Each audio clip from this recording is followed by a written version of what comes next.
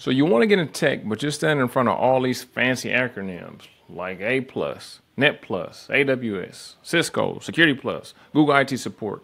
And your brain is like, what the hell is this? Which one of these is going to change my life and not waste my time? So today, I got you.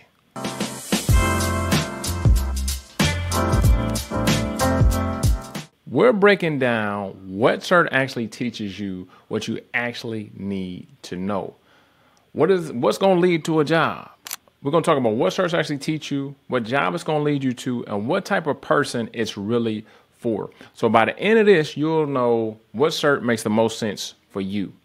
And spoiler alert, I'm not going to tell you what to choose. That's your job. But this video should make the decision a lot easier. Let's go. First up is ITF Plus. This is more of like an intro to tech for absolute beginners. All right, so the ITF Plus stands for Information Technology Fundamentals. So you know what that really means. It means I just need someone to explain to me the basics and the fundamentals of IT. This is usually best for people who are brand new, who don't really have a strong foundation of what tech actually is. Now, I have a lot of my students start here anyway, because you always got to have the fundamentals. You got to have that stuff down pat. ITF Plus, honestly, is like training wheels for your brain. It's truly going to teach you the basics of hardware, software, cloud, cybersecurity, cloud and basics, networking concepts, and everything that you really need to know and should know to have the fundamentals in tech. So what jobs can you get with ITF Plus? Not many, to be honest. This is more of an educational certification as opposed to a job-ready certification. So if you're thinking about getting into tech, this is a great place to start. You know, if you're the type of person that likes to read the instructions twice before building your IKEA furniture, this may be a good spot for you to start. So, for example, I had a student who was scared to death of tech, didn't even like logging into Gmail for real. So we started her with ITF Plus, and a few weeks later, she was building a home lab and troubleshooting her neighbor's Wi-Fi and landed a job. So sometimes you just need to get your feet wet without diving into the deep end. Now, the next step is A+. So this is for the tinkerers, the hustlers, the hands-on learners, right? So this is kind of your real first tech cert that's going to lead to a job. So if ITF Plus is the warm-up, then A+ is your first real workout. So it's going to teach you a couple different things: how networks, computers, security, cloud, how all this stuff ties in together. One of the biggest foundational things you're going to learn is troubleshooting.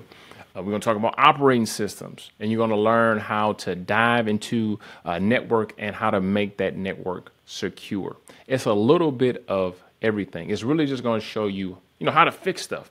A+ is perfect for anybody if you like fixing things, you like tinkering, if you like being a go-to person for your organization, your friends, your family. Let's say you ever open up an old laptop just to see what's inside. This is an awesome certification for you to start. So there's a bunch of different jobs that you can land with A+ as well. So you're not just, tinkering and messing around.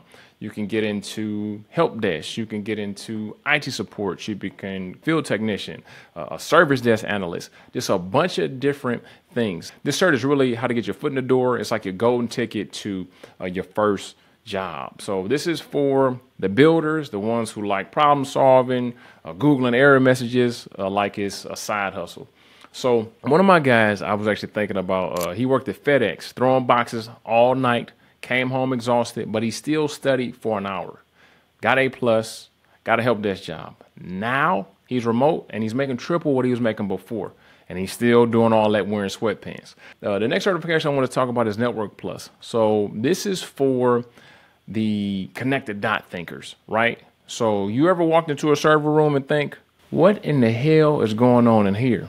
That is where Network Plus truly comes in. It gives you a deep understanding of networking, and it teaches you about routers, switches, IP addressing, subnetting, firewalls, TCP/IP, just everything about the internet and connected networks. You'll fully understand how devices talk to each other, how to secure them, and how to set things up. Now, when it comes to jobs, you can get a bunch of different jobs with this certification. You can become a network technician. You can become a junior network administrator, and just a bunch of different supporting roles that lead to networking. So this is more for chess players. You think in systems, patterns. You like seeing how A connects to B, connects to Z, so on and so forth. If you ever unplug the router and plugged it back in and felt like a hero, this might be the one for you. Next up is Security Plus. So this is for the watchdogs and the problem preventers, right? Security Plus is where the bag gets real heavy. So this cert teaches you a bunch of different stuff. Threats, attacks, vulnerabilities, encryption, firewalls, import security, risk management, project management, and this is where the money gets really good.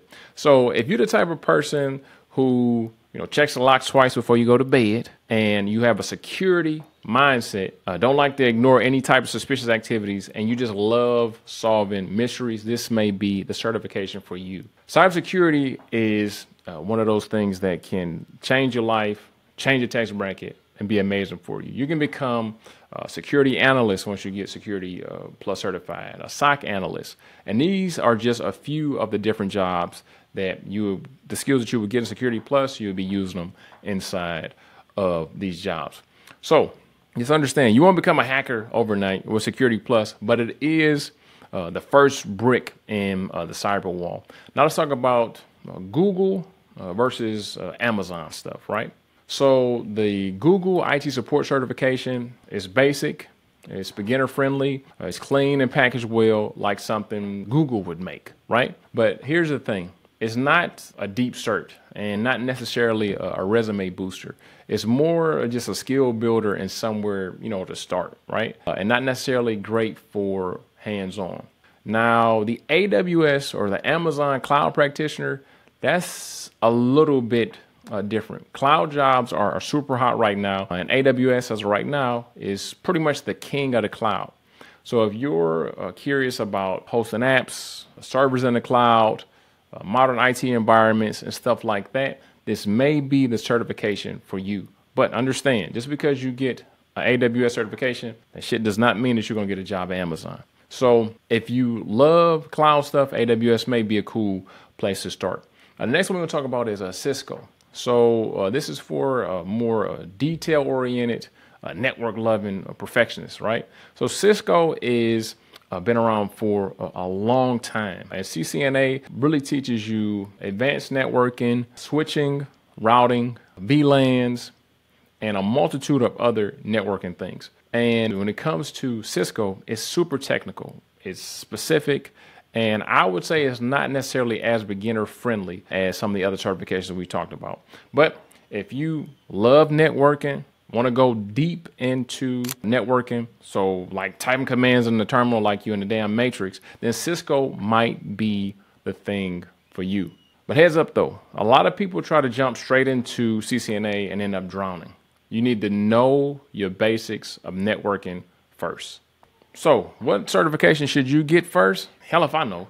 That is your job. I'm just hoping that this video made that decision a whole lot easier. You should actually understand the game and not just, be guessing based on some Reddit threads or some old ass blog posts. In this video, you got the breakdown, the personality fit, the job potential. So now the ball is in your court. And here's the truth. There's no wrong choice as long as you make one and get started. Because just sitting on the sideline studying the game isn't the same as playing it. Other than that, I'll see you in class.